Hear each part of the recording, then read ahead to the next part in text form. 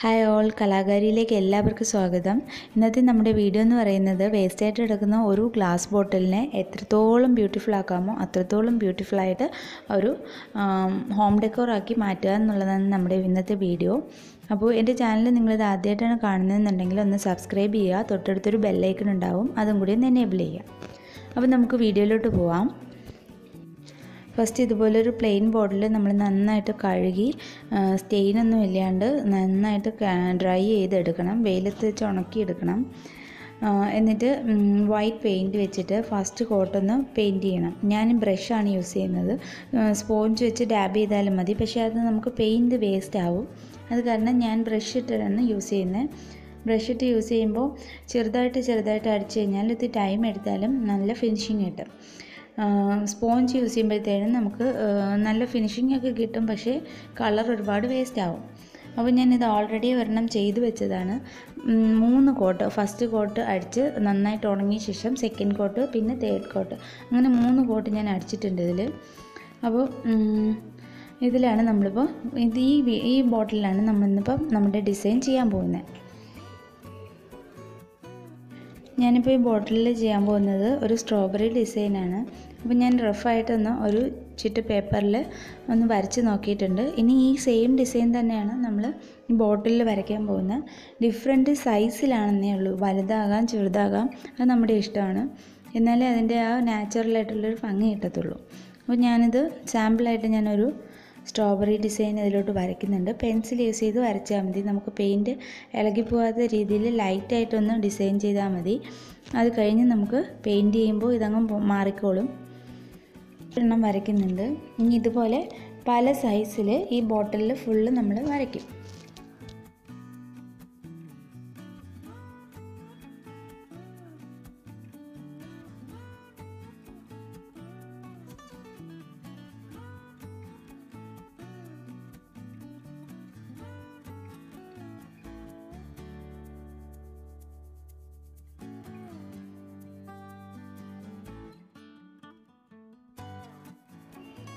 അപ്പോൾ ഞാനിതിൽ ഫുള്ള് വരച്ചിട്ടുണ്ട്. പല സൈസിലുള്ള സ്ട്രോബെറി ഞാൻ വരച്ചിട്ടുണ്ട്.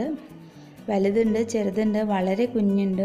അപ്പോൾ ഇനി നമുക്കിത് പെയിൻറ്റ് ചെയ്യാം. പെയിൻറ്റ് ചെയ്യാനായിട്ട് സ്ട്രോബെറി അതിൻ്റെ ഫ്ലഫി ആയിട്ടുള്ള പാർട്ട് ഞാൻ പെയിൻറ്റ് ചെയ്യുന്നത് ബ്രൈറ്റ് റെഡ് യൂസ് ചെയ്തിട്ടാണ്. അപ്പോൾ നമ്മൾ സ്റ്റാർട്ട് ചെയ്യാം.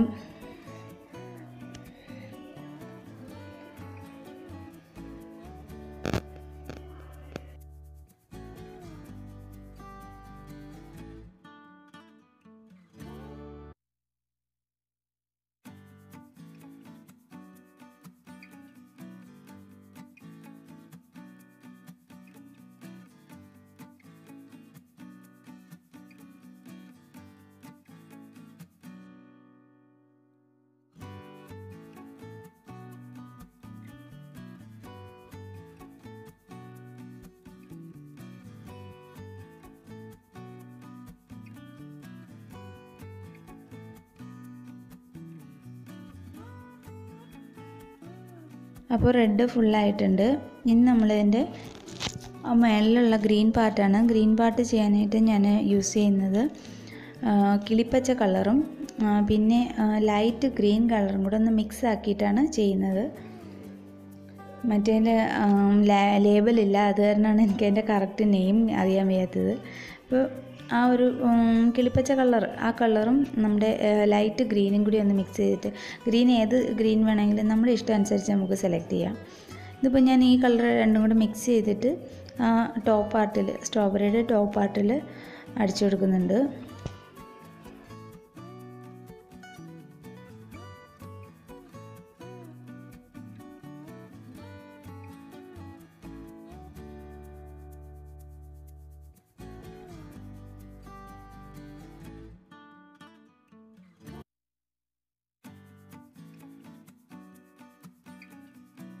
ഇപ്പോൾ ഗ്രീൻ ടോപ്പ് പാർട്ട് ഗ്രീൻ ഞാൻ ഫിനിഷ് ചെയ്തിട്ടുണ്ട്.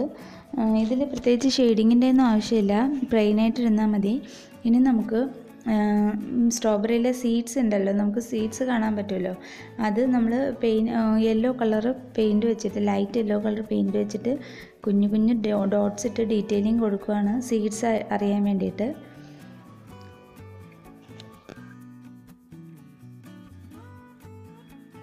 ഇതെല്ലാം പെയിൻറ്റ് ചെയ്ത് ഫുള്ള് സ്ട്രോബെറി പെയിൻറ്റ് ചെയ്തിട്ടുണ്ട്. ഫിനിഷിംഗ് ആയിട്ടുണ്ട്. ഇത് നന്നായിട്ട് ഡ്രൈ ചെയ്തിട്ടുണ്ട്. ഞാനിത് വെയിലത്ത് വെച്ചിട്ടാണ് ഡ്രൈ ആക്കിയത്. ഇതാകുമ്പോൾ പെട്ടെന്ന് നമുക്ക് ഉണങ്ങി കിട്ടും. വെയിലത്ത് വയ്ക്കണം എന്ന് ഇല്ല, കാരണം ഒരുപാട് മേടിച്ചാൽ കളർ ഫീഡ്. അപ്പോൾ ഞാൻ ജസ്റ്റ് ഒന്ന് ഡ്രൈ ആക്കി, ഒറ്റ കോട്ടയുള്ളതുകൊണ്ട് ഡ്രൈ ആയി കിട്ടിയിട്ടുണ്ട്. ഇനി നമുക്ക് ചെയ്യാനുള്ളതെന്ന് വെച്ചാൽ പോളിമർ ക്ലേ യൂസ് ചെയ്തിട്ട് ഒരു സ്ട്രോബെറി മോഡൽ ഉണ്ടാക്കുക എന്നുള്ളതാണ്. എൻ്റെ ലൈറ്റ് റെഡ് പോളിമർ ക്ലേ ഉള്ളൂ. അത് കാരണം ഞാനതിൽ ആ പെയിൻറ്റ് ചെയ്ത് ലൈറ്റ് റെഡ് കളറിലെ, ക്രിംസൺ കളറിലെ ആ കളറ് ഇതിൽ മിക്സ് ചെയ്യാണ് നന്നായിട്ട്. അത് മിക്സ് ചെയ്ത ശേഷം നമ്മൾ സ്ട്രോബെറിയുടെ ഷേപ്പിൽ റൗണ്ട് ചെയ്ത് എടുക്കും.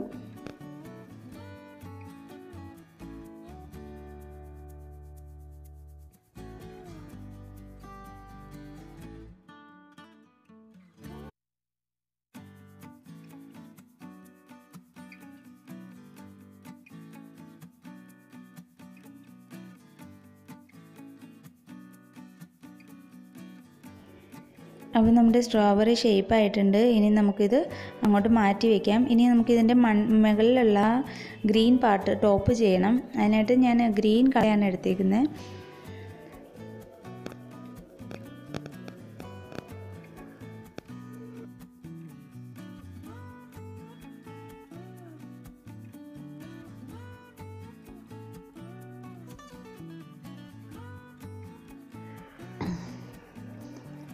ഞാനിപ്പോൾ ഇതിന് വേണ്ടുന്നുള്ള ക്ലേ ആർട്ടിനുള്ള ടൂളൊന്നും യൂസ് ചെയ്യുന്നില്ല. ഞാനിതിപ്പോൾ എൻ്റെ കയ്യിലുള്ള ബ്രഷ് തന്നെയാണ് യൂസ് ചെയ്യുന്നത്. ആ ക്ലേ ഒന്ന് ഒരു നോട്ട്ബുക്കിൻ്റെ പുറത്ത്, ഒരു പ്ലെയിൻ ആയിട്ടുള്ള നോട്ട്ബുക്കിൻ്റെ പുറത്ത് വെച്ചിട്ടൊന്ന് പരത്തി എടുക്കുകയാണ്. എന്നിട്ട് അതിൽ നിന്ന് നമുക്ക് ആവശ്യമുള്ള ഷേപ്പ് കട്ട് ചെയ്തെടുക്കുക. ഒരു നൈഫ് വെച്ചിട്ട് ഒരു ലീഫിൻ്റെ പാറ്റേണിൽ കട്ട് ചെയ്തെടുക്കും. അത് ഓരോന്നായിട്ട് കട്ട് ചെയ്തെടുത്ത ശേഷം ഇതുപോലെ ഒന്ന് ഇളക്കി ഈ സ്ട്രോബെറിയുടെ ടോപ്പിൽ ഒട്ടിച്ചു കൊടുത്താൽ മതി. ഇത് തന്നെ കണ്ടിന്യൂ ചെയ്യുക. ഇതേപോലെ ഷേപ്പ് കട്ട് ചെയ്തിട്ട് ചുറ്റിനും വെച്ച് കൊടുക്കുക സ്ട്രോബെറിയുടെ ടോപ്പിൽ.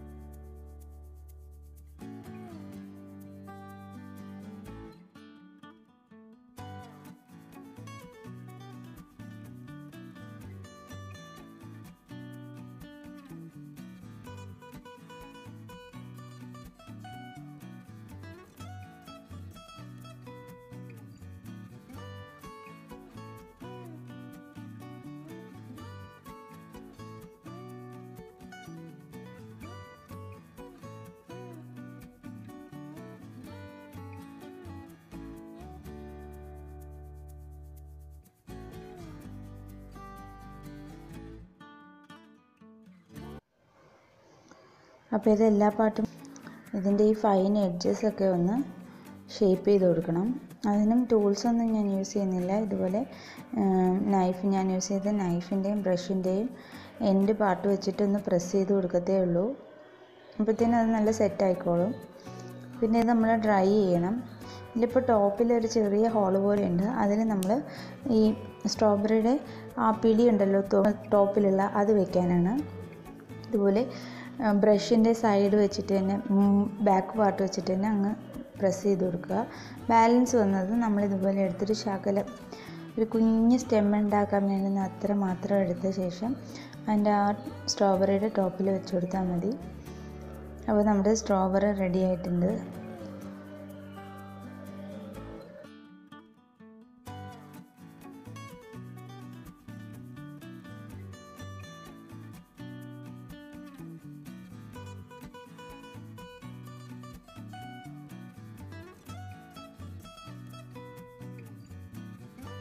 അപ്പോൾ നമ്മൾ ഇതുപോലെ ഈ ബോട്ടിലിൻ്റെ ടോപ്പിൽ വെക്കാനാണ് നമ്മൾ ഈ സ്ട്രോബെറി ഷേപ്പ് ചെയ്തേക്കുന്നത്. അപ്പോൾ നമ്മൾ ഈ പിക്ചർ ചെയ്തേക്കുന്ന കണക്ക് തന്നെ വൈറ്റ് യെല്ലോ കളർ വെച്ചിട്ട് സീഡ്സിൻ്റെ ഒരു ഡോട്ട്സ് ഇട്ട് കൊടുക്കണം സ്ട്രോബെറിയിൽ.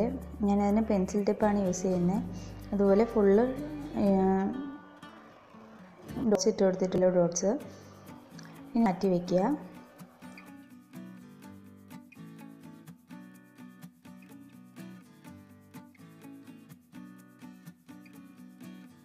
ഇനി നമുക്ക് ഒരു ബോയാണ് റെഡിയാക്കാനുള്ളത്. അതിന് നമ്മൾ ഫസ്റ്റ് സാറ്റിൻ റിബൺ എടുക്കണം. ഇത് വീതിയുള്ളത് എടുക്കണം. എന്നിട്ട് നമുക്ക് ആവശ്യമുള്ള ലെങ്ത് കട്ട് ചെയ്ത ശേഷം അതിൻ്റെ മിഡിൽ പാർട്ട് പിടിച്ചിട്ട് ഈ രണ്ടെൻഡും അതിൻ്റെ ഉള്ളിൽ വെച്ച് ഇതുപോലെ മടക്കണം. എന്നിട്ട് ഒരു നീഡിലെ ത്രെഡ് യൂസ് ചെയ്ത് സ്റ്റിച്ച് ചെയ്തെടുക്കണം. ഈ രണ്ട് റിബണും ഇതുപോലെ സെയിം ഒന്നിന് മുകളിലൊന്ന് വെച്ചിട്ട് ഒരു റിബൺ സ്റ്റിച്ച് ചെയ്തിട്ട് അതിൻ്റെ തൊട്ടടുത്ത് കണ്ടിന്യൂഷനായിട്ട് നെക്സ്റ്റ് റിബണും ഇതുപോലെ തന്നെ വെച്ച് സ്റ്റിച്ച് ചെയ്ത് ടൈറ്റാക്കി നോട്ടിട്ടെടുക്കണം.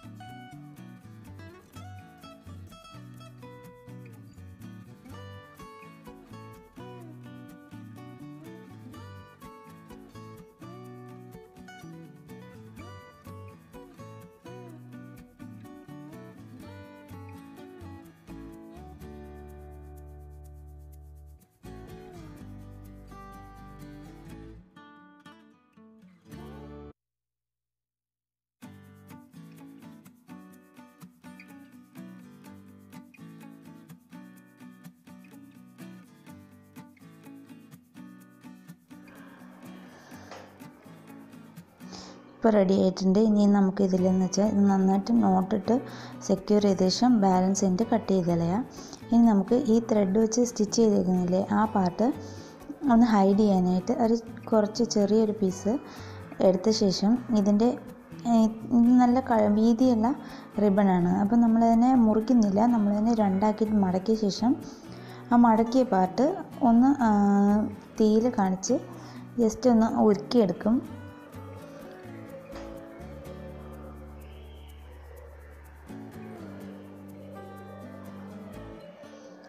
ഇത് നമ്മളിതിൽ വെച്ച് നോക്കും. ഇതുപോലെ വെച്ച് ഇതിപ്പോൾ സ്റ്റിച്ച് ചെയ്ത പാർട്ട് ഹൈഡ് ആയിട്ടുണ്ട്. ഇനി നമ്മൾ കുറച്ച് റിബൺ കൂടി കട്ട് ചെയ്തെടുക്കും. ഹാഫായിട്ട് മടക്കിയിട്ട് സെയിം ലെങ്തിൽ 2 റിബൺ കട്ട് ചെയ്തെടുക്കും. അതെന്തിനാണെന്ന് വെച്ചാൽ ഈ ബോയുടെ താഴെ റിബൺ മറ്റേ നീണ്ട് കിടക്കത്തില്ലേ ആ പാർട്ടിനായിട്ടാണ്. അതും ഒന്ന് വി ഷേപ്പിൽ നമ്മൾ കട്ട് ചെയ്തിട്ട് ഒന്ന് ഉരുക്കിയെടുക്കണം അറ്റം. എന്നിട്ട് മറ്റേ അറ്റം നമ്മൾ കട്ട് ചെയ്തെടുക്കും. ഇനി നേരത്തെ നമ്മൾ റെഡിയാക്കി വെച്ച ആ ചെറിയ പാർട്ടില്ലേ അത് ആ സ്റ്റിച്ചിന് മേലെ വെച്ചിട്ട് നമുക്ക് ഗ്ലൂ ഗൺ വെച്ചിട്ട് സ്റ്റിക്ക് ചെയ്യാവുന്നതാണ്. ഇതിപ്പോൾ ഞാൻ നേരത്തെ ചെയ്ത പോലെ തന്നെ ബാക്ക് പാർട്ടിൽ ഒന്ന് നീഡിലും ത്രെഡും വെച്ചിട്ട് സ്റ്റിച്ച് ചെയ്ത് ഫിക്സ് ചെയ്യുകയാണ്. ഇത് നമുക്ക് കുറച്ച് രണ്ടും ലാസ്റ്റ് ചെയ്യും. എനിക്കിത് കുറച്ചുകൂടെ റിലയബിൾ ആയതുകൊണ്ട് ഞാനിത് സ്റ്റിച്ച് ചെയ്യുന്നതേ ഉള്ളൂ. നിങ്ങൾക്ക് ഗ്ലൂ ഗൺ യൂസ് ചെയ്യാം. ഗ്ലൂ ഗണ്ണും റിബണിൽ നന്നായിട്ട് ഒട്ടിയിരിക്കും.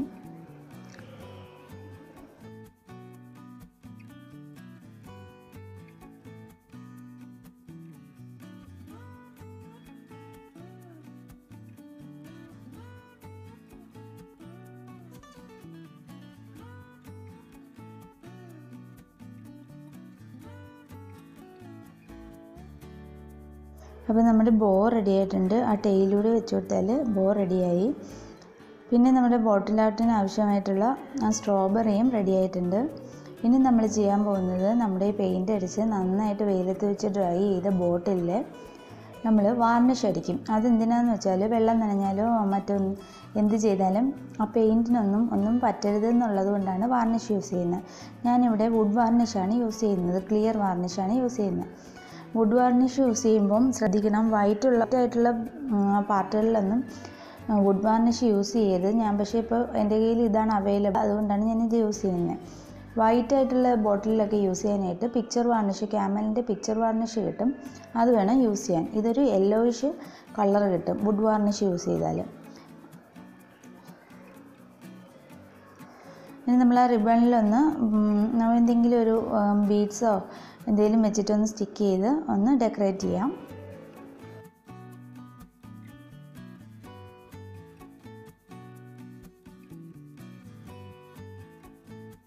ഇപ്പോൾ നമ്മൾ വാർണിഷ് അടിച്ചിട്ടുണ്ട്. എനിക്ക് ഒരു യെല്ലോയിഷ് കളറാണ് കിട്ടിയത്. പക്ഷേ ഡ്രൈ ആയപ്പോൾ അതൊന്ന് കുറഞ്ഞിട്ടുണ്ട്, നല്ല വൈറ്റ് ആയിട്ടുണ്ട്. ഇനി നമ്മൾ ചെയ്യാനുള്ളതെന്ന് വെച്ചാൽ ഈ മൗത്ത് പാർട്ടിലെ ബോട്ടിലിൻ്റെ മൗത്ത് പാർട്ടിൽ നമ്മൾ സ്ട്രോബെറി സ്റ്റിക്ക് ചെയ്യും. ഗ്ലൂ ഗൺ വെച്ചിട്ട് ഈ സ്ട്രോബെറി ഒന്ന് ചരിച്ച് വെച്ച് കൊടുക്കും. അപ്പോൾ മൗത്ത് പാർട്ട് അടഞ്ഞിട്ടുണ്ട്. ഇനി നമ്മൾ ബോയോട് ഒന്ന് സ്റ്റിക്ക് ചെയ്ത് കൊടുക്കും. അതും ഗ്ലൂ ഗൺ തന്നെയാണ് യൂസ് ചെയ്യുന്നത്. ഗ്ലൂ ഗൺ യൂസ് ചെയ്ത് ഒരു സൈഡിൽ ബോയും കൂടെ സ്റ്റിക്ക് ചെയ്താൽ നമ്മുടെ പണി കഴിഞ്ഞു. നമ്മുടെ ബോട്ടിൽ ആർട്ട് കംപ്ലീറ്റ് ആയിട്ടുണ്ട്. ഇത്രയേ ഉള്ളൂ നമ്മുടെ വീഡിയോ. ഇനി ബാക്കി എന്തൊക്കെ ഡെക്കറേഷൻ വേണമെന്ന് വെച്ചാൽ നമ്മുടെ ഇഷ്ടാനുസരിച്ച് ചെയ്ത് കൊടുക്കാം. അപ്പോൾ എൻ്റെ വീഡിയോ നിങ്ങൾക്ക് ഇഷ്ടമായി എന്ന് വിചാരിക്കുന്നു. ഇഷ്ടപ്പെട്ടിട്ടുണ്ടെങ്കിൽ ഉറപ്പായിട്ടും ലൈക്ക് ചെയ്യാനും ഷെയർ ചെയ്യാനും മറക്കരുത്. സബ്സ്ക്രൈബ് ചെയ്യുക. തൊട്ടടുത്തൊരു ബെല്ലൈക്കൺ ഉണ്ടാവും, അതുകൂടെ ഒന്ന് എനേബിൾ ചെയ്താൽ ഞാനിടുന്ന വീഡിയോസ് എല്ലാം നിങ്ങൾക്ക് അപ് ടു ഡേറ്റ് ആയിട്ട് കിട്ടുന്നതായിരിക്കും. അപ്പോൾ താങ്ക്സ് ഫോർ വാച്ചിങ്. അടുത്തൊരു നല്ല വീഡിയോ ആയിട്ട് നമുക്ക് വീണ്ടും കാണാം.